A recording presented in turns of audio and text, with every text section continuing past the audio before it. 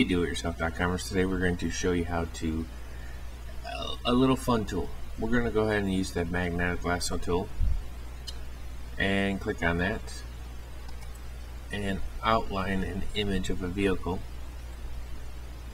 I have my 2004 F-150, and what I want to do is go ahead and give it a lower look without the expense of paying for a lowering kit. You want to go ahead and outline it. I've already pre-done this. You're going to go ahead and copy, paste, which then creates another layer.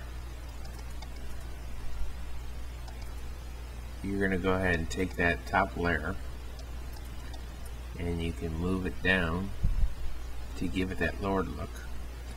You can do if you were deciding to do airbags, what it would look like with airbags, or you can do your typical 3-4 drop. So we can go with something like that. Then what you want to do is go ahead and go under layers and you want to flatten the image. Now notice there was the old picture behind it and you can see it doesn't line up very well. So you want to go ahead and crop that image.